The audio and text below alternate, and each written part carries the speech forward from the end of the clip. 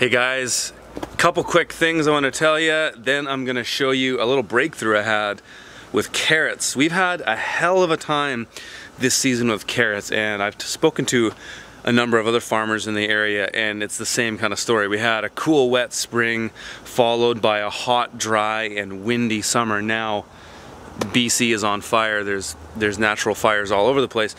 So a combination of the hot, dry, and windiness really dries the soil out quick, gives bad germination. But I've done a couple things. I'm going to show you one bed that I did in the front yard, which I think is going to be a really good crop of carrots. So I'm excited, but they've basically been a write-off as far as our farm is concerned this year. This bed that I planted in the front was for my family. I just wanted to have some carrots to eat. And so I put a little bit of extra elbow grease into this bed to make it really good, and I'll go and show you that in a second. But one thing I wanted to say, or two things I wanted to say, is I've got my book on audio format now. So the book has been read by Diego Footer, and so now you can get that on my website, theurbanfarmer.co. The link is always below. And my August workshop is coming up. We still have some tickets for that if some of you haven't signed up yet. We had a killer workshop on the first time around. This one's going to be even better. We've got people coming from all over the US and Canada so far, so it'd be nice to see a few more of you come up for it.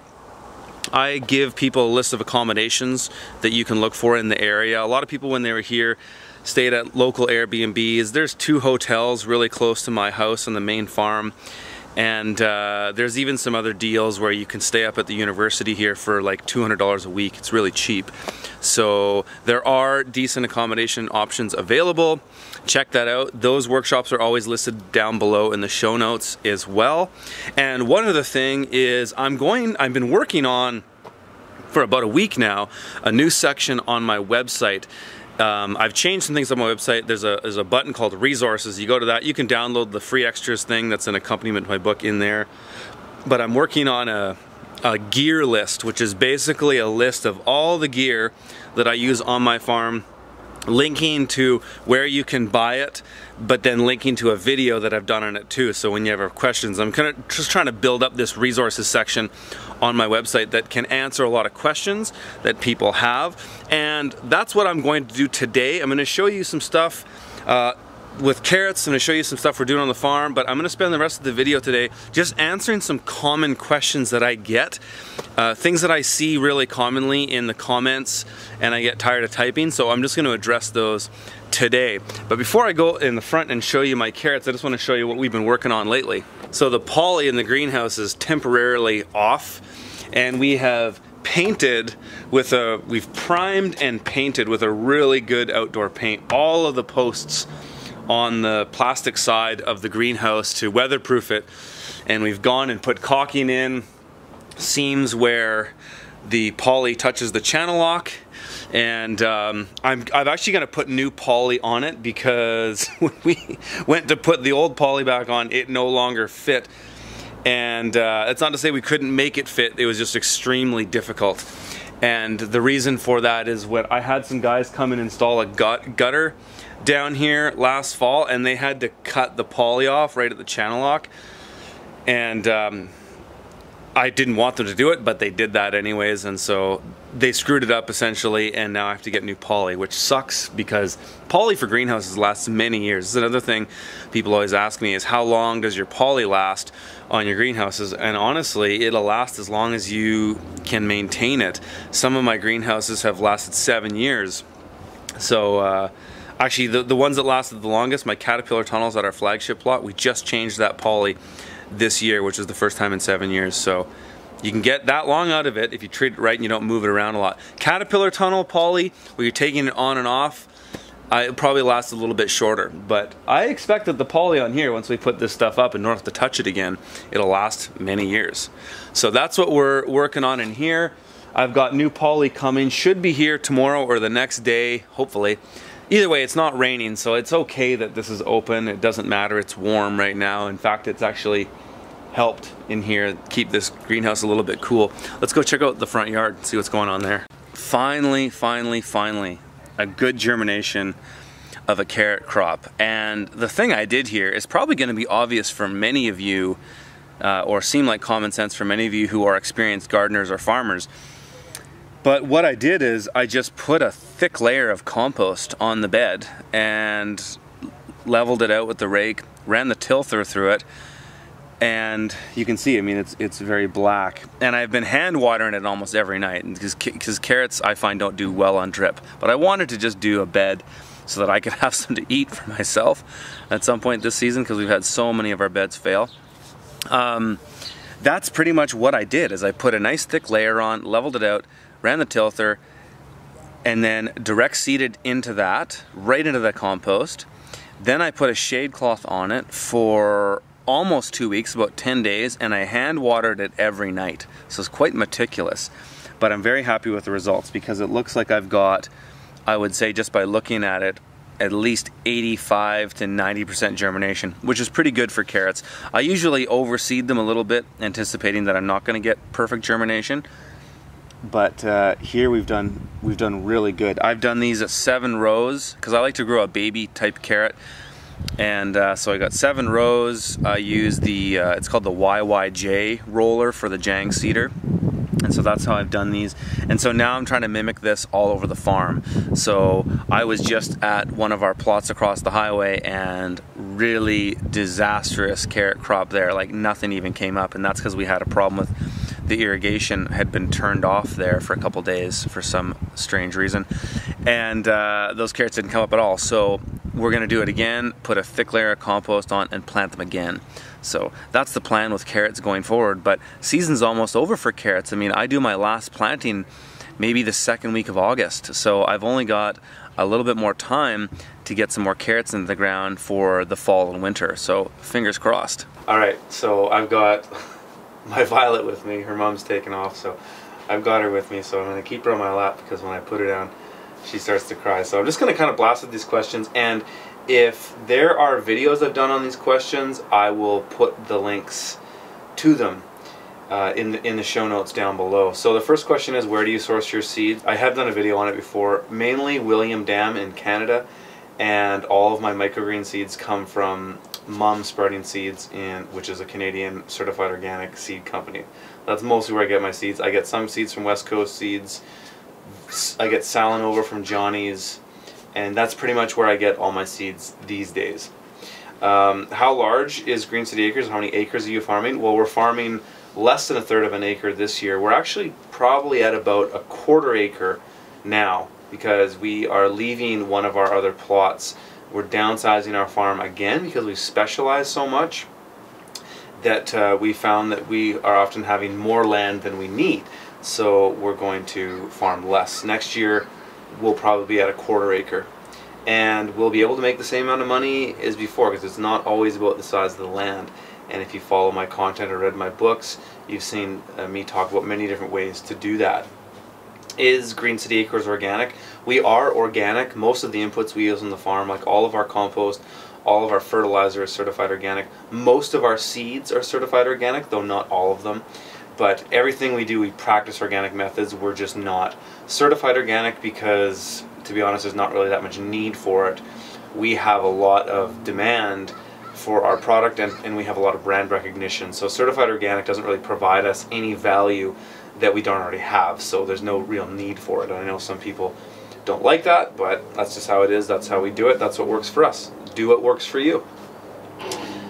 Ooh. Okay, next question is, what Salanova varieties are you using? Green Sweet Crisp is 75%, Red Sweet Crisp, Red Butter, and Green Butter. Those are the 3, are the other 25%. So I only use the 4 types. This next question is one that I've had a lot, and I haven't really done a video on it yet. I think I will, but they ask about insurance for the farm, and so we do have insurance. I have like a basic liability insurance for my farm. It covers a farm. Basically, it's farm insurance.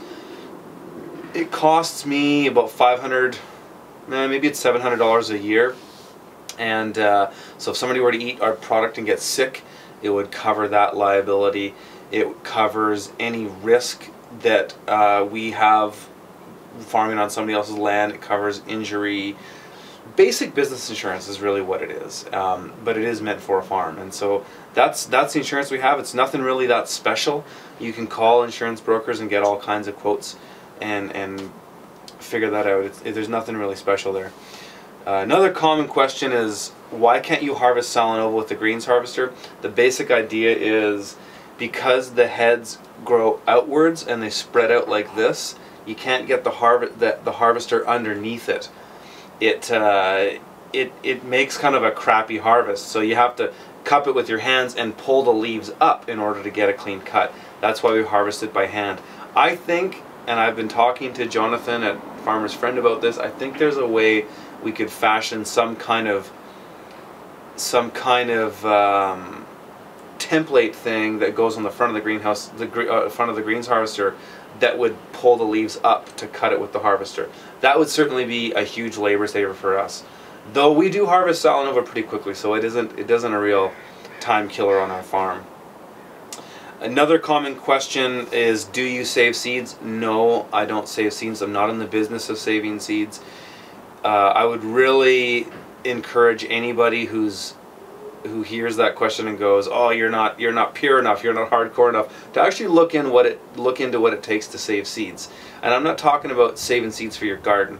To save seeds for a farm and to save enough seed to actually use on your farm requires a lot of work and a lot of infrastructure and a lot of time, and we don't have time for that on our farms. And I do know some great farmers in Canada who are seed savers, and they'll even tell you point blank, if you're just saving seed to use that seed on your farm, don't waste your time. If you're going to save it to sell, then that's something else to look at, but then you've got to have a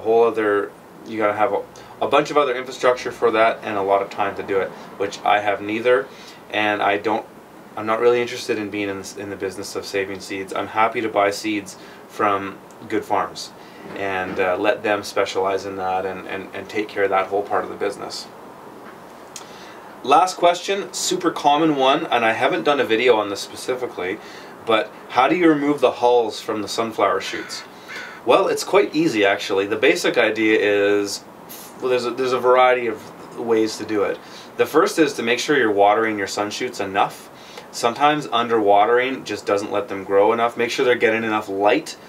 Also make sure you're planting at the correct density. And so from there, that's your growing conditions. You know, airflow can have something to do with it as well. Also the seed variety.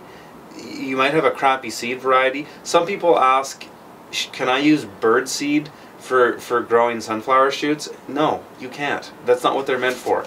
Use seed that's meant for growing a product. That way that seed has been bred to deliver a certain result. Bird seed, okay, sure, if it's the apocalypse and that's all you have, and you want to eat it yourself, absolutely, go do whatever you want. But don't sell that product. So that you actually might have some health risks there, as far as like salmonella and types of disease or fungus that might be on that seed. So I wouldn't suggest using those. So going back to getting the hulls off, so a lot of it can be to do with the growing, but the last part is, before you harvest, you can shake your hand up and down, rub it on the flat and kind of hold it diagonal or vertically. Rub your hand on the flat, that might shed some hulls off there. And then when you harvest, you go to wash, hulls are going to come off there. And then if you spin those in your spinner, not too many hulls come off there, but the last place that hulls will come off is if you're using a drying screen like how we do. Hulls are going to fall through that drying screen onto the ground, and you can do that just by tapping the bottom of it as they're drying, or just move them around a bit. That's going to shed hulls off there. So there's a whole bunch of things in the whole process of that is going to remove those hulls, but mostly I would say it's in the growing, is having your growing conditions perfect so that the hulls just naturally shed themselves as the cotyledons open up and get bigger. Because if your cotyledons are really small and you're not growing a very good variety, then you're going to have problems there. So that is all the time for questions today, you guys. Thanks for tuning in. check out my website. I'm going to have the audiobooks up there now. Diego Fuder read the book.